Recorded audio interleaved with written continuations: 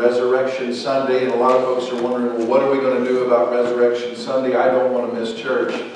And I've been discussing with Brother Larry and the worship team as far as what will we do. And there's several things we can do. Weather permitting, we've looked at possibly just taking our music outside and having folks just pull up in the parking lot back in so that they're facing the church. And just get your lawn chairs out, your blankets, and distance yourself from each other. And we'll just have an outside service that would touch the community as well. And we would just have worship and the Word on Resurrection Sunday outdoors. And that's a strong possibility. So those that are watching via the live streaming, if you're able to get out, just kind of find a place to park. If you probably can, I imagine it will probably be well attended, because usually, you know, I don't know, Resurrection Sunday is very important. Amen. And I feel like that as we celebrate the Passover, we need to be mindful of the Passover Lamb, Christ Jesus. And something exciting is happening. I don't know if you've been watching what's happening in Israel or not. Brother Bob, you would get some excitement out of this, but I just got a news feed that for the first time in, somewhere around, they said somewhere around 2,000 years, first time in 2,000 years, this past week they set an altar on the Temple Mount site. And for the first time in 2,000 years, there will be a blood sacrifice and altar of incense on the Temple Mount this year. I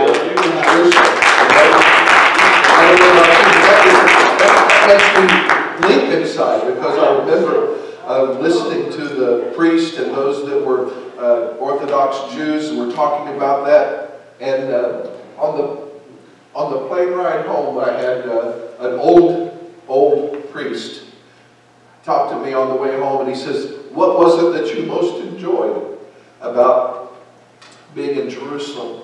And I told him that, and he was speaking very broken English, he was speaking Yiddish, and as I spoke to him about the excitement of going under the catacombs with Perry Stone and walking up to the Temple Mount steps with Gideon, and I told him about standing at the place that Jesus stood, where that they would have made sacrifice and offering unto God, he grabbed me by the arm, because I spoke of the Temple Institute, the Research Institute, and the making of the articles of the temple in order for that to take place again.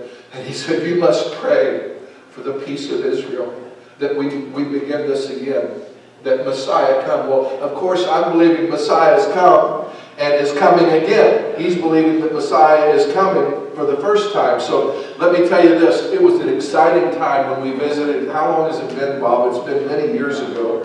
But to hear that message or that feed saying that this year in Jerusalem, you know, there's importance behind those words. Next year in Jerusalem was always the term. But this year in Jerusalem, they're setting up to make an offering unto God for the first time in 2,000 years. And that's pretty powerful, I think. That's very powerful. And it's not that it hasn't been done before in other places, but on the place that God told them to. That's some interesting things getting ready to take place. And a lot of folks don't understand a lot behind it, but the reality of it is this has to happen in order that the man of sin be revealed. You know, when you begin to understand some things connected to prophecy and the things that are coming about, you have to know some things about that have to happen in order for the man of sin to be revealed. Is spoken of the prophet Daniel when he said that the abomination of desolation, when the man would stand up and declare himself as God and as if he were God. And so we're getting ready to see some things take place. And I believe that we are in the beginning of sorrows. A lot of people are worried that we're already past the 5th book of Revelation. We are not. Get a grip. We are not in a place yet, but we're getting there. We're headed that way. And we need to be mindful that the Word of God needs to be preached literally around the world. And a lot of folks don't know this, but the Muslim countries, there's conversions taking place where that Muslims are turning to Christ and being baptized and then put to death. But the reality of it is the Word of God is going forth, and the power of God is being delivered into the lives of people. So get ready, because we're going to see some things take place. It's the most exciting time of the church, amen? Yeah. I'm believing that it's the most exciting of the times of the church. That I've heard people say, wouldn't it be something to live during the time of Peter, James, and John? And I said, you know what? We're living on the most exciting times of the Word of God, where that His Word is being poured out, His life is being touched through the lives of people, and the power of His Spirit is so alive.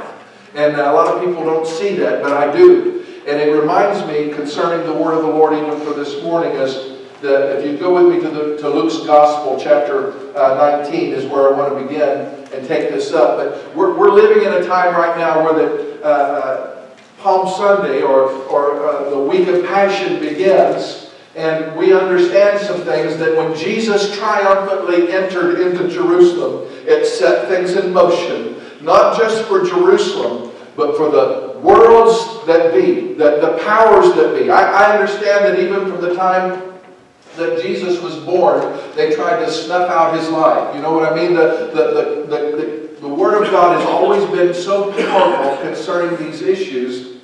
And there's 6 things the Lord hates, and they're a proud look, a lying tongue, hands that shed innocent blood. I just have to focus right there for a moment. Because even at the time when Jesus was born and before, if you remember the plagues that were taking place at the first Passover, what was that final plague that was to be poured out?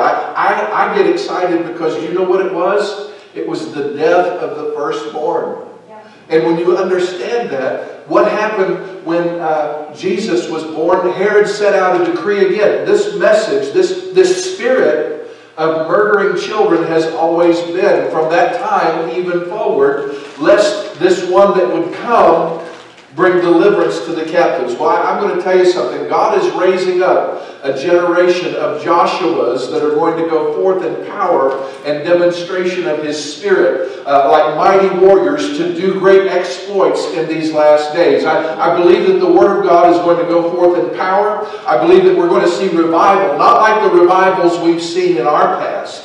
But I'm talking about revival where the reapers are going to overtake the sowers. When the Word of God goes forth, it's going to ignite hearts. A lot of folks don't understand this, but God is about to do something very powerful and very mighty right over the midst of the fears of the nations. Yes.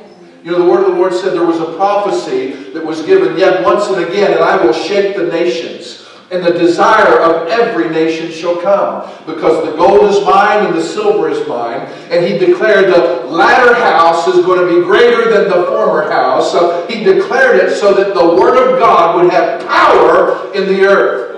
And He's always had a voice in the earth. Amen? And so as we begin to pick up this message here as Jesus enters Jerusalem, it says in verse 29 that it came to pass when He was come nigh to Bethphage and Bethany, at the mount called the Mount of Olives, He sent 2 of His disciples, saying, Go into the village over against you, in which you'll find entering, you'll find a colt where there's never been a man sat on him. Loose him and bring him to me. A lot of folks say, well, that's stealing. No, He was borrowing the colt for a reason, because never a person had sat on him. We're talking about authority and royalty coming into Jerusalem.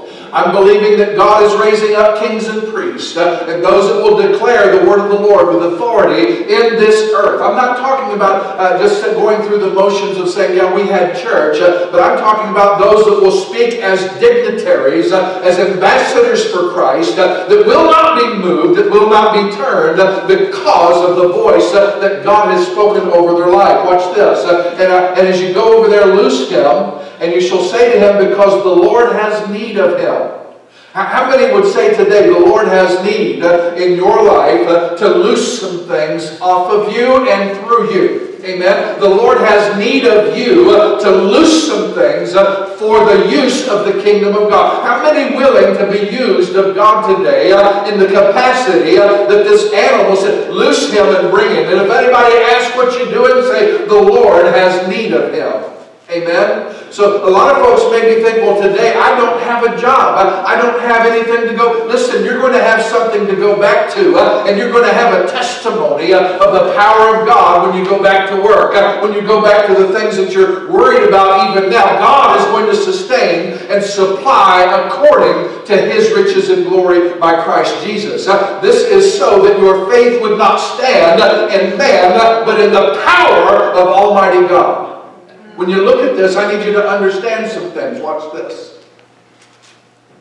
If you say, what's going on here, say the Lord has need of him. And they were, as they sent their way, found even as he had said to them. And when they were loosing the colt, owners of that colt said, why you loose the colt? And they said, the Lord has need of him. And they brought him to Jesus. And they cast their garments upon the colt.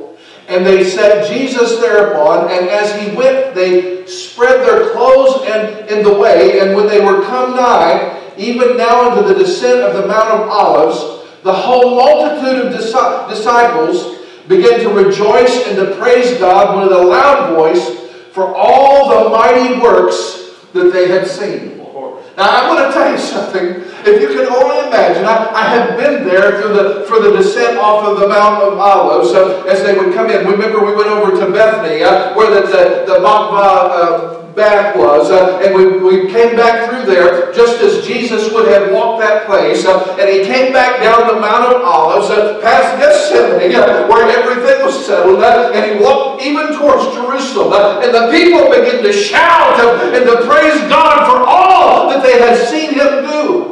Would to God that the people of the United States would begin to proclaim what God has done in their life on this glorious day of the Lord, and begin to declare healing and restoration and the peace of Almighty God, power of deliverance to those that are bound, recovering of sight to those that are blind, binding up of the brokenhearted, and preach the acceptable year of the Lord.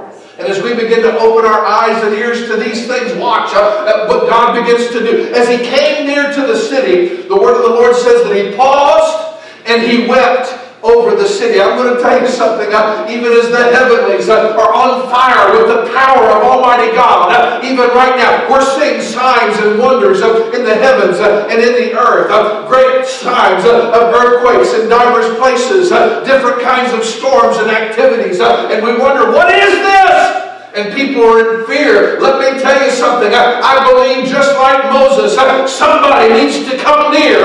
Somebody needs to behold and stand and say, behold the salvation of the Lord. Is there not a prophet in the land that is not prophesying their own glory, their own abilities, their own get and gain? But let me tell you, when you begin to speak the oracles of God, Jesus came with a mission. And he came to bring deliverance to the captives, the recovering of sight to the blind, the binding up of the broken. Listen, we're living in a time right now today where the people have been disturbingly messed up, disturbingly torn up, disturbingly abused and molested. But let me tell you what the word of the Lord says here. He says as he comes into this place with the colt, they begin to shout and they begin to raise their voice with mighty works that they had seen, saying, blessed is the King that comes in the name of the Lord. Peace in heaven and glory in the highest. And some of the Pharisees and among the multitude said to him, Master, rebuke your disciples. And he said to them, I tell you that if these would hold their peace, the stones will immediately cry out. I'm going to tell you something. Today, we're seeing a time right now where people are saying, oh, you can't rejoice. Let me tell you something. You can close the church house, but you cannot close the church because we are the church of the living God. His resident power lives and abides in our life. This is the mystery that Jesus spoke of concerning had the princes of this world known, they would have never crucified the Lord of glory. Amen. But let me tell you what happened. Because of his triumphant entry, because of his taking time to weep over the city and say, had you only known the hour of your visitation, not received the visitation of the Lord. You know what? A lot of people are not walking in the counsel of godly wisdom because they have not opened their heart to that still small voice or the tugging on their heart. They are mandated by the purpose and the cause of the world, hypnotized by the glory of the things that they see and want and desire. Can I tell you today that God is bringing the spirit of wisdom and revelation in the knowledge of Jesus Christ that is going to set hearts free, delivering the minds of those that have been bound, even held captive at the will of the enemy. God is about to open up some things in the earth. And as we celebrate this week of passion, let us begin to be mindful of all that He began to do in our life. Because you know what? That Don Luis de Rosa, as he began to walk the De La Rosa, something happened. In the spirit, there was a shift of what was coming. And do you realize today that as we begin to open our eyes that Jesus is on the scene? Let me tell you, He is King and He is priest and He is Lord. The Word of God says that when He comes, He'll have a name that no man knew, but He Himself, King of kings and Lord of lords. Hallelujah. Somebody give the Lord a praise. God is good in the house. He said they came and they began to shout to Him, silence these multitudes. And He said, I tell you that if these should hold their peace, the stones should immediately cry out. We happen to be where that sermon was given, and as the things were taking place, and it is said in that little called-out valley, as the people begin to rejoice, there's stones everywhere. You know why that He would say that after you have been there. But let me tell you this. There is a resonant sound that once it's spoken, it never goes away. It may echo in the chambers of these halls. It may echo in the wood. But let me tell you something. Science has proved this, that when the Word goes out, it remains. That's why the Word of God says it like this, that we're not to have evil communication out of our mouth, and that we will give account of every idle word. Do you realize that when Jesus spoke, the Word became resident in the earth? It did not return unto Him void, but it accomplishes the thing whereunto He sent it. Elsewise, the Word of God so powerfully brought forth deliverance to the captives, the recovering of sight to the blind, even as they began to call upon the name of the Lord. And when He had come near the city to behold it, He wept over it. I can't help it. You know, there's things that God begins to show you about the tears of Jesus. He wasn't weeping because they were in a place of depression, or they were a place of... what He was weeping over is that they didn't know that He was there for them. Do you know what I'm talking about? A lot of folks today, they'll talk about, well, I know God, but I really don't have a relationship in the Lord. I don't know Him. But let me tell you this. This is what it says. And when He came near the city, He beheld the city and wept over it, saying, if thou hast known, even thou, and in this day, the things which belong unto your peace. The things that belong to you. Yes, you're going to have wars and rumors of wars. Yes, 1,000 is going to fall at your side and 10,000 at your right hand. But if you only knew me and the things that I have for you in peace. See, there's a confidence that comes. I'm reminded of that big Arkansas boy that said that during World War I, he was talking about, he was 17 years old, the first time away from his family. The battle was hot, and they were in the trenches. And the first sergeant called and said for someone to raise the ensign, to raise the standard, for it had been shot down. That big Arkansas boy looked over at his first sergeant and said, at 2 o'clock, exactly, I'll go out and I'll raise that flag. And as the story was told, at 2 o'clock, that big, tall Arkansas boy crawled out of the foxhole, right out of the ditch, with fight going all around him, and he crawled all the way to raise that standard and pick up the American flag and drive it into the ground. And then he crawled back into the hole. And the sergeant said, either that's the most brave or the most stupid thing I've ever seen in my life. And he says, well, I have a story behind why that I knew I could do it at 2 o'clock. He said, back home, my mother told me that the prayer warriors, the ladies of the church, would meet every day. That I'm in the battlefield. They would meet every day at 2 o'clock.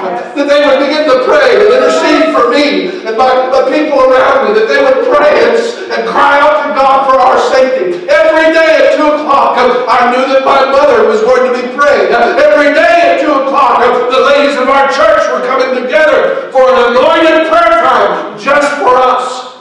And I knew that if there was any chance of getting that flag, that standard stake again, that it was at that moment that the angels of heaven would cover us. Yes. I'm going to tell you something. The effectual fervent prayer of the righteous availeth much. Never negate the power of prayer of mom. Never negate the power of the prayer of grandmas. I have been the recipient of the blessings because of the prayers of the saints.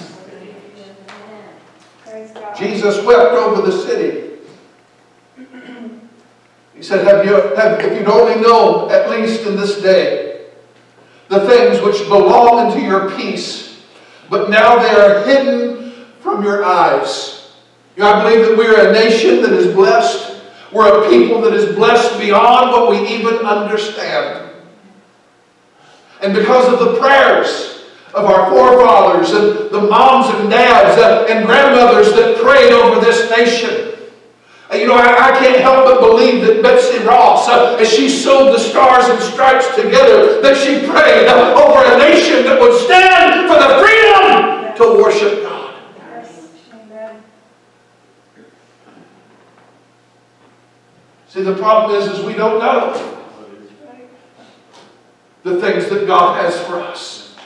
But can I tell you this? I have not seen nor ear heard, neither entered the heart of man the things that God has prepared for them that love Him. But the Spirit of God will bring revelation and wisdom and understanding and give you the very vision to stand against all the wiles of the devil.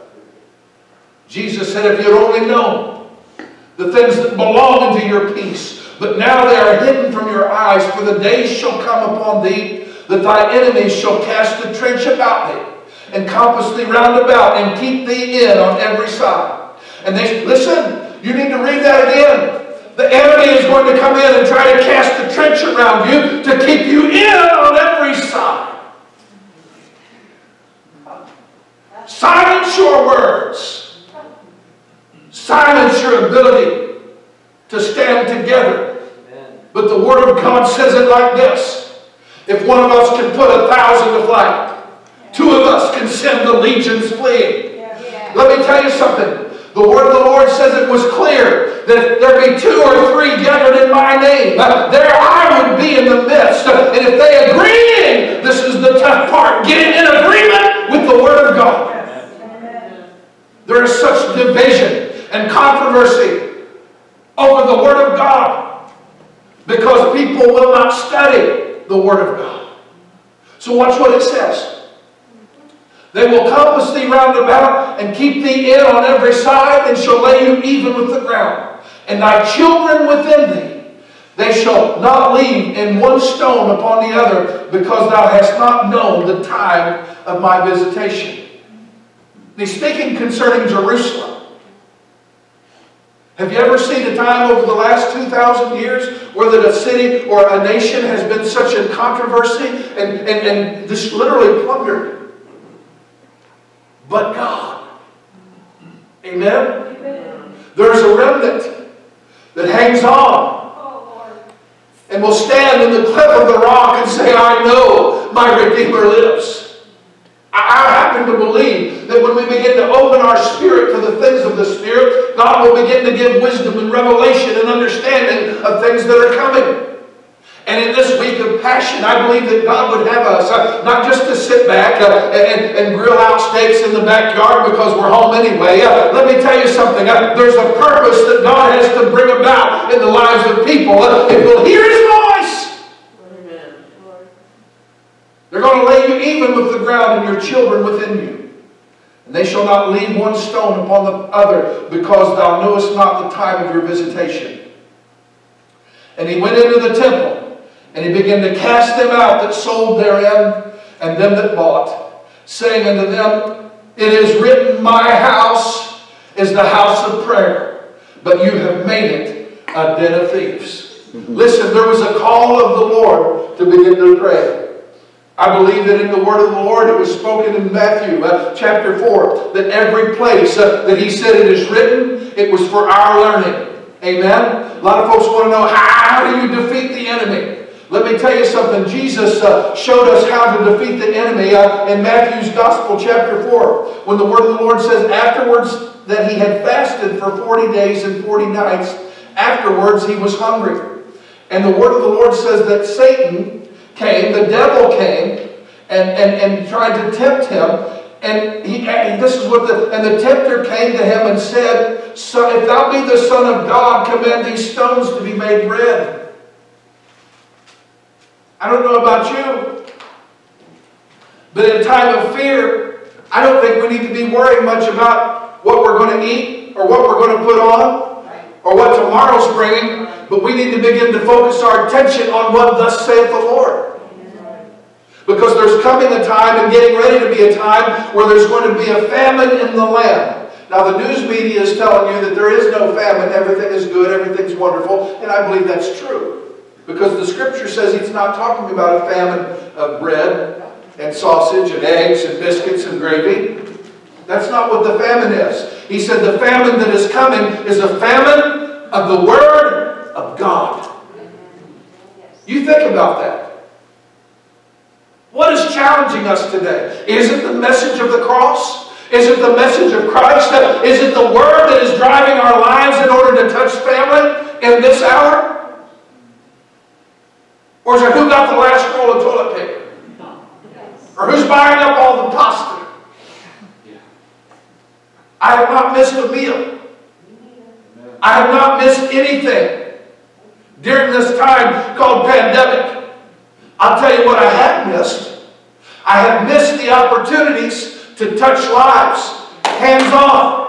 Laying hands on the sick, praying for those that are sick in body. I have not missed a moment in the Word of God. I have not missed a moment in my personal relationship with Him. You can't take that by closing the doors. But I'll tell you what you can do. You can try to limit other things. Well, I'll tell you this. I don't have a whole lot of friends on Facebook. But some of the things that are happening right now to the messages and little things that I share, they're exploding. Where I used to get maybe 20 or 25 at best. Some of them are going viral at literally thousands of views. Do you know why that is? It's because when you lock the door, people get hungry. When you close the door, people get almost fearful of saying, where can I get a word? I can tell you, if you open your Bible and begin to seek the face of God, you can get a word, you can get a message, you can get a stirring in your spirit. But there is something that we need, and that is the resident power of the Holy Ghost operating in the lives of people. There is something about a corporate anointing. When you get together, the anointing of God breaks the yoke. A lot of folks just opening the book are only going to be confused. Do you know why that is? Because the enemy would sow confusion in the night. And where confusion is, there is every evil work. You don't believe that? Read the parable of the sower and also the tares. So when Jesus said, it is written, man shall not live by bread alone, but by every word that proceeds out of the mouth of God. Then the devil taking him up in a holy city and set him on a pinnacle of the temple and said to him, if thou be the Son of God, cast thyself down. For it is written, he shall give his angels charge concerning you. Wednesday night I shared this passage of Scripture because everybody that's quoting Scripture is not of God. And somebody's going to say, well, how do you know that? It's because the devil just quoted that Scripture. Amen? Amen. So what do we have to do? We have to rightly divide what's taking place. We have to have spiritual insight as to what's coming next. And then ask God for direction, purposes, and plans. Continue to worship Him and exalt Him. There's going to be people saying, oh, be quiet. It's not time to praise God. Yes, it's time to praise God. It's time to lift up your voice like a trumpet and begin to announce that He is soon coming. Amen? Because I'm going to tell you something. A lot of folks are making plans and setting things in motion. I believe that you need to be about the Father's business and doing the work of the ministry. But I also feel like that while our vision needs to be a 100-year vision, that we need to be living like He's coming in the next 10 minutes. Yes, go home, unpack your bags. We're staying for a while. There's work to do. But can I tell you this? You need to be ready at a moment. I know that there's people that are on standby. And while they're doing their regular things and going about their regular business, their sea bag is ready. In other words, they're ready to go at a moment's notice. Amen? So what we have to have an understanding of, the Scripture, every time that Jesus said, "It is written," is not just for our benefit, but it's in your face to the devil. I'm going to share this with you in closing because I feel like that it's so important that we have our mindset right in the things that God is bringing to us in these last days. You know, the Word of the Lord says that in the last days you're going to see mockers, you're going to see those that are doubters, pouters, and do-withouters. You're going to see some things in the lives of people. The Word of the Lord says it like these. These are spots. This is in Jude, verse 12. These are spots in your feast of charity. When they feast with you, feeding themselves without fear, clouds they are without water, carried about of winds, trees whose fruit withereth, without fruit, twice dead and plucked up by the roots, raging waves of the sea, foaming out their own shame, wandering stars, to whom is reserved the blackness of darkness forever. The Word of the Lord says these are murmurers in verse 16, complainers, walking after their own lust, and their mouth speaks great swelling words, having men's persons in admiration because of advantage. In other words, they have a reputation in the world. Well, the Word of the Lord says, "But beloved, remember the words which were spoken before of the apostles of our Lord Jesus, how that they told you that there should be mockers in the last time, who would walk after their own ungodly lust. These be they who separate themselves sensual, having not the Spirit."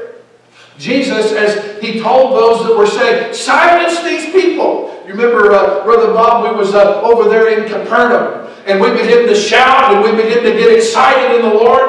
And there was a group of ladies that had control over a small Catholic church. And these ladies come out on us, and we were there by the Sea of Galilee, and they're in Capernaum, there in that area, and people begin to rejoice. 3 buses of us shouting and praising God right there on the grounds. And these people came out, "Shh! This is a holy place." Well, I'm going to tell you something. The holy place of God is a place of rejoicing. The holy place of God is a place of excitement and encouragement to those that are wounded and broken and need deliverance in their life. So when we begin to understand that eye hath not seen, nor ear heard, neither entered the heart of man the things that God has prepared for us, and the Spirit of the Lord begins to reveal them to us, there's going to be excitement. Amen. Amen. Hallelujah. But there's also going to be those that are going to be rejected. You hear what I said? There's also going to be mockers. There's going to be those nut fruits and flakes. I call them cereal Christians. That are going to stand back and say, "Oh, you better not do that." Well, let me tell you something.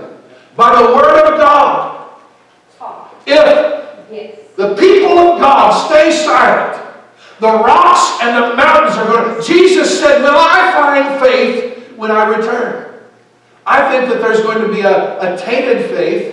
There's going to be those that speak of their own concerns. But there's also going to be those of the remnant of the body of Christ that are going to be sold out to hold out, irremovable, to the place where that they are not going to be silent. So the Word of the Lord says, "These be they who separate themselves sensual, having not the Spirit." Ooh. Knowing and having a form of godliness, but denying the power thereof. I serve a God that heals. I serve a God that sets free the captive. Yes. Out of the spirit of the mind is bound, and He is able to break that yoke of bondage and release them to be in their right mind. Oh, glory to God. Watch this. But you, beloved, this is so important. And I believe that this is the message of the hour during this week of Passion. You, beloved, building up yourselves on the most holy faith, praying in the Holy Ghost. I'm going to tell you something. When you begin to pray in the Holy Ghost and you begin to say, Lord, I know that the infirmities of my flesh would cause me not to be able to stand. The infirmities of my flesh would not allow me to see past the end of my nose. But through the power of your Spirit, you're going to give me vision. You're going to give me understanding. You're going to give me what I have need of to break through this cycle of bondage and death and know that God is able to sustain in every circumstance. In the name of Jesus, you can break the spirit off of your home, off of your community, off of your state, off of this nation that is derived around coronavirus, which I happen to believe was birthed out of a lie. Yes, sir.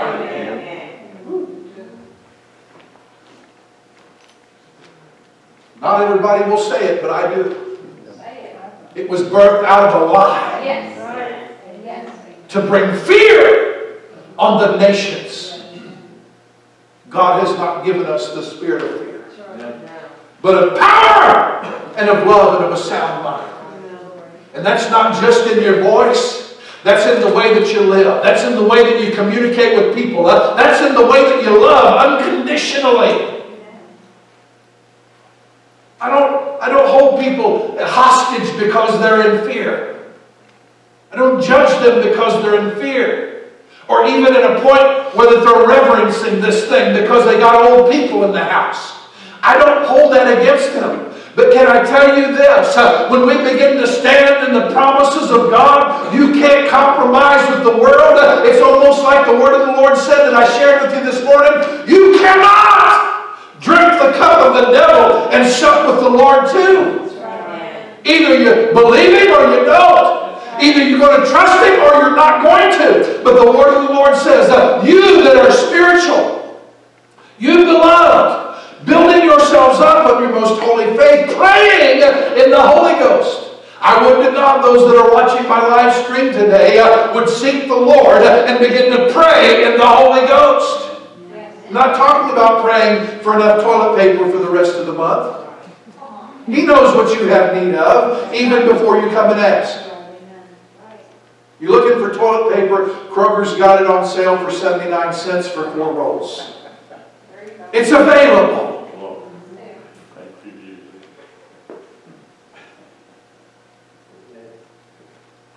Some of this would be comical if it wasn't so serious. Trust God. Believe God. Seek Him for direction. And know that He is faithful. That promised. This morning I'm going to share with you one more scripture and then I'm going to close. As we begin to keep ourselves in the love of God, looking for the mercy of the Lord. Some have compassion, making a difference.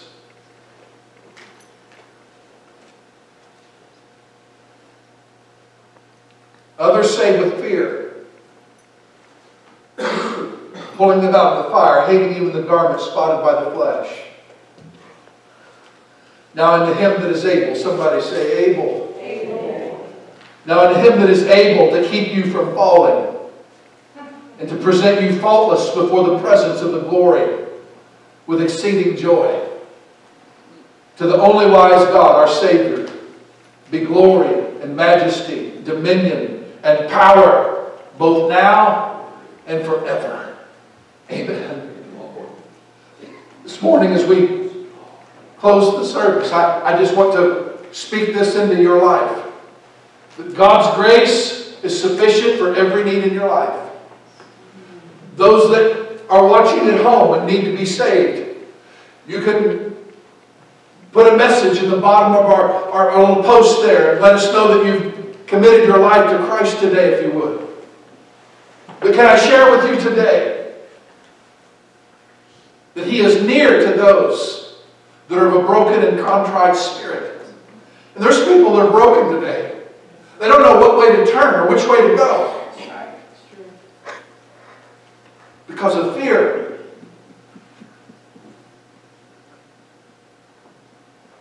Can I tell you today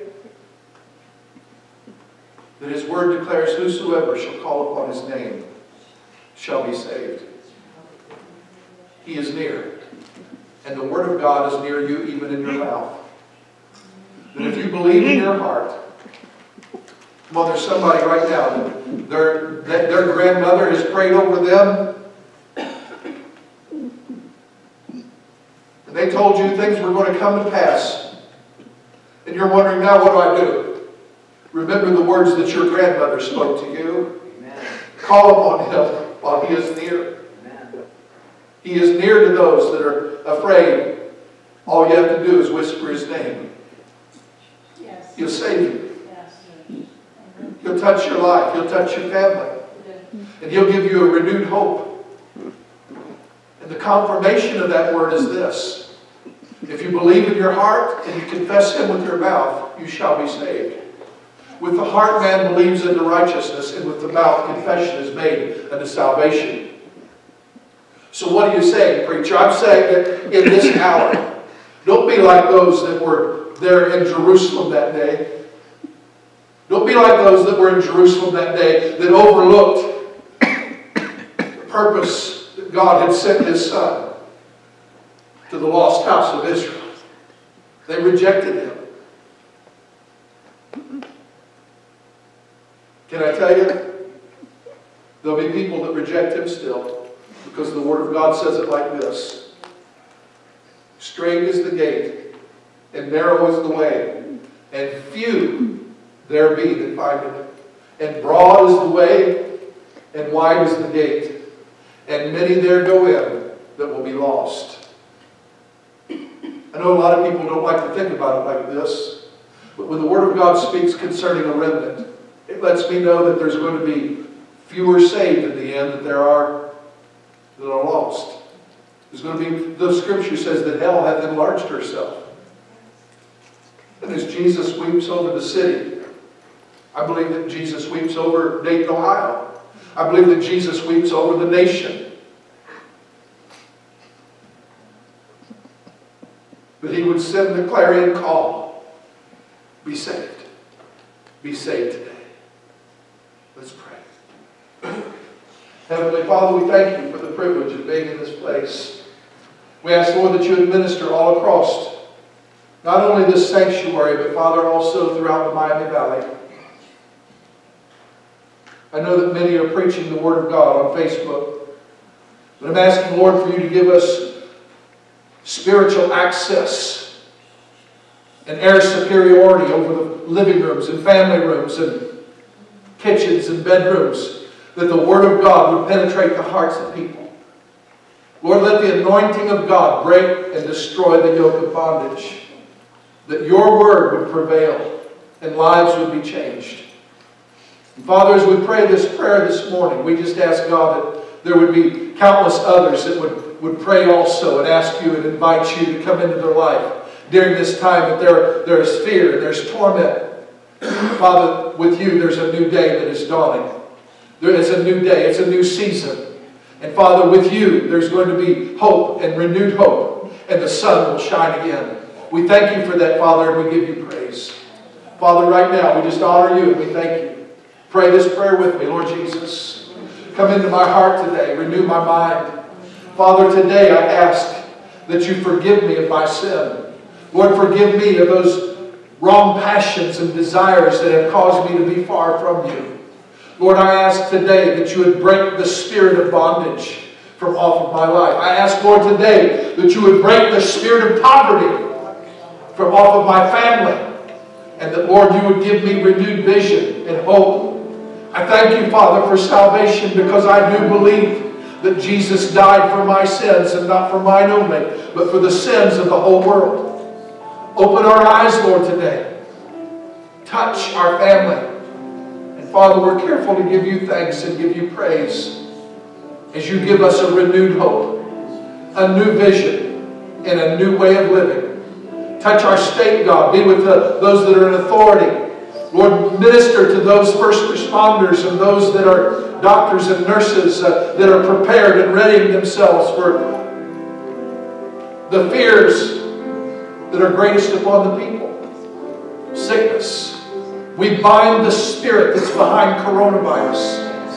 And we break the cycle of bondage in the name of Jesus. And Lord, today we loose the anointing of God to break and destroy every yoke.